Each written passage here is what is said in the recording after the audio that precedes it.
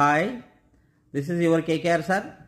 Today we are discussing about the how to solve question in NEET exam.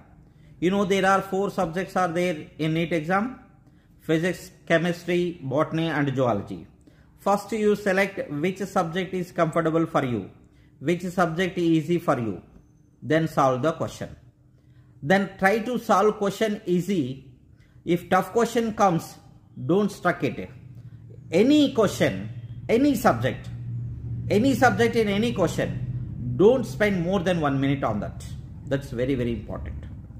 After completion of one subject, 35 to 40 questions, if you done very easily, if you properly studied, then you go next subject, that is easy for you.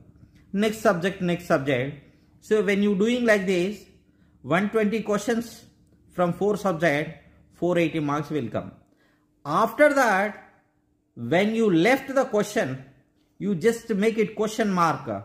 Which options confuse, 1 or 2 or 3 options confuse, you make it question mark.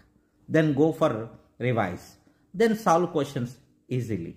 Then from them 100 marks will come, 580 marks will come.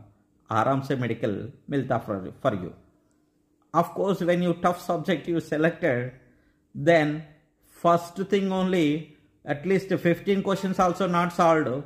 All questions are numerical. So much of stress, so much of headache.